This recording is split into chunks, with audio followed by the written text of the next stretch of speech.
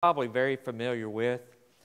It is a young shepherd boy who has been called, if you will, to stand against a trial that perhaps the rest of the world didn't want to stand up to. It was a situation where God's people were actually going to be in danger, and yet it was the young shepherd boy who had the least amount of wisdom, who had the least amount of experience, but he recognized something that no one else would recognize. He would gaze across a field and he would stare at a giant that was over 9 feet tall. This giant was known to be a great warrior. This giant was known to cause death and destruction. This giant was well known within the area of just bringing turmoil just by his presence. And yet you have this young shepherd boy, the one that God would later on say that was a man after his own heart. This would be a man who would eventually gain the experience that he needed, that he would rise up and be a king of God's nation. And although he wouldn't serve perfectly, he would serve faithfully. He would be mentioned later on in Hebrews chapter 11 as that one who would go down in history as continuing to turn his face back toward God. The question I ask you, and I ask myself, what brought him to that state of faithfulness? I think the answer is actually found in verse 29 of this passage. Of this chapter, after everything has been on display, after all the threats have been made, after everybody had already made their peace with themselves that they were not going to wander out into this field against such a giant, David has these words in verse 29. Verse 29 says, "What have I done now?" In other words, he looks at his brother, and perhaps because of his mischievousness, because a lot of times they really couldn't keep up with him going from field to field, tending after his father's sheep, David brings back the response, "Is there not a cause?" Is there not a cause? They saw a giant and saw death just within inches. He sees a giant and sees life. They see a giant and they see pain and destruction. He sees giant and he sees something to overcome. They look out and see a giant of which they cannot win. He sees a giant that's just another step toward victory. Have you ever come across something that you have to be convinced that it's a worthwhile cause? Sometimes we have missionaries, they will come into congregations and they'll tell you about their work. And when they first came in the door, you go, we'll let him have his time. We'll let him say what they're going to say, and then we'll bid them Godspeed and let them go on home. And then they unpack all of their stuff, and then they show you all the good work that's being done. Maybe preachers are being trained. Maybe just maybe some people are being converted. Maybe some of those people that are being converted go on to be preachers and Bible class teachers and so on. Maybe it's one of the situations where maybe even an orphanage is established that these young people can be taken out of homelessness and be brought in and cared for and fed. When he came in the door, you had no reason to even consider supporting such, but now there's a cause. You had to be convinced that it was worthwhile. Then you opened your pocketbook, and then you're able to support it. Sometimes congregations will go and they'll try to start something new. It might be an evangelistic program. Sometimes these evangelistic programs will be from the standpoint, this is something we've done before. Didn't work then, won't work now.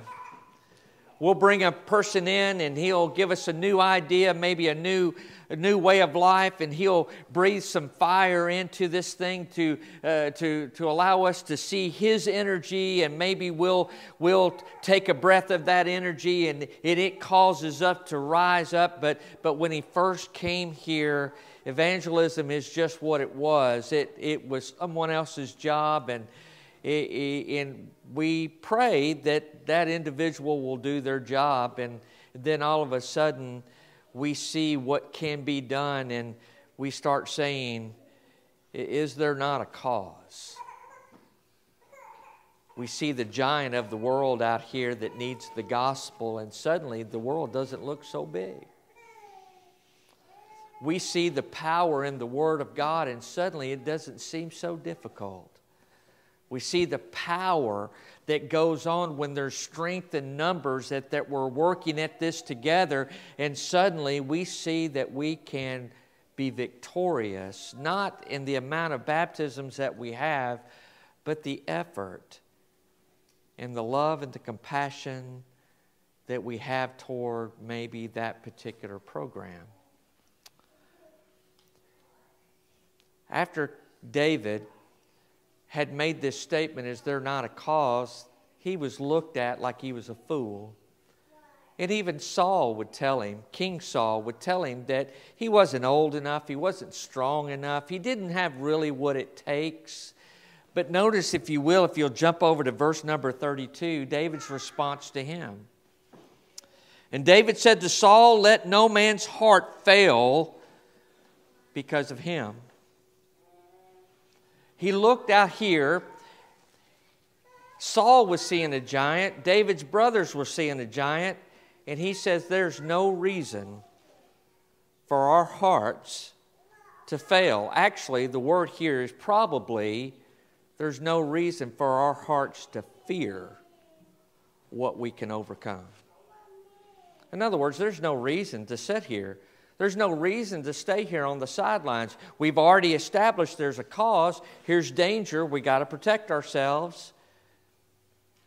You can look at it at one or two ways. You can look at that giant as a hindrance, or you can look at that giant as an opportunity. What's it going to be?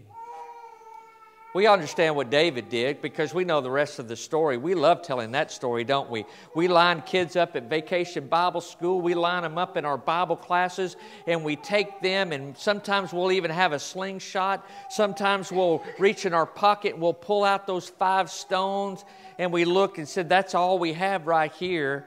And the biggest man in the land went down simply because of a shepherd boy who had a cause.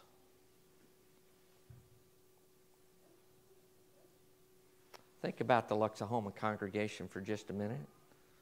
I don't know, maybe I should be preaching this on Sunday morning. Seems like sometimes our attendance is more on Sunday mornings. Maybe more people need to hear this. Maybe my timing's just bad. What's our cause? Did God give us one?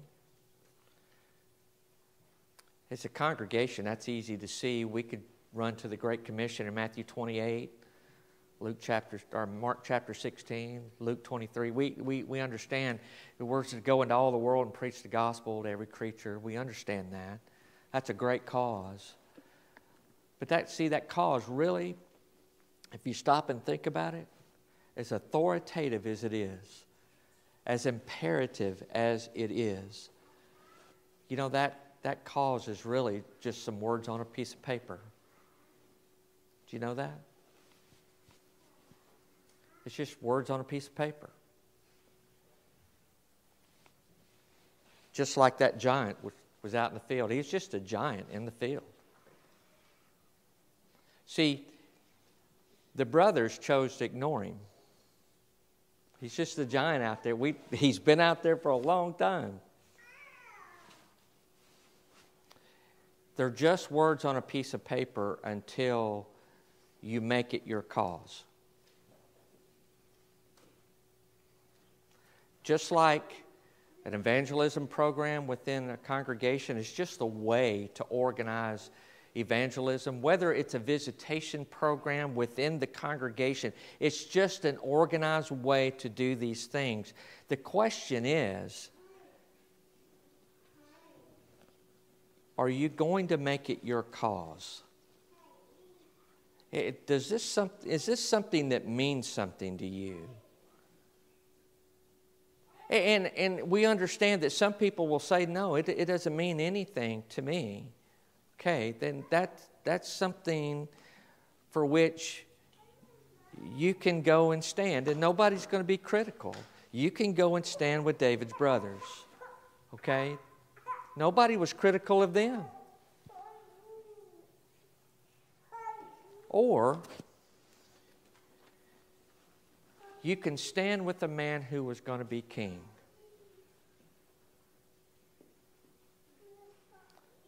Now, here's something to make it even more difficult. Who's the king sitting upon his throne today? You could say it out loud if you want. Jesus is sitting on his throne. He's King of kings, Lord of lords. You can go stand with the brethren who sees the giant, or you can go stand with the king. That's your choice. Not trying to be critical, not trying to be negative. It all comes down to one thing. Either this is a cause you believe in, or it's not. This is not the only congregation in existence that struggles with these things. This is not the only congregation who has not challenged themselves. It's not the only congregation where a preacher has stood up, and some people have even have accused him of filing a grievance. We're not the only ones. It's just things that we struggle with. I would dare call it life. The Christian life. But at the end of the day, we all need a cause. At the end of the day, we're all going to stand next to the King, whether we had a cause or not. And because of that cause, that's going to determine our labor, our efforts, our knowledge, and our eternal home. What's your cause? Is your cause to take up the banner of truth and help others get to heaven as well as yourself? Or is your cause to stand with the brethren who sees a giant? If there's another cause, I don't know what it is. It seems like those are the two. And I'm sincerely asking, if I can encourage you, stand with the King,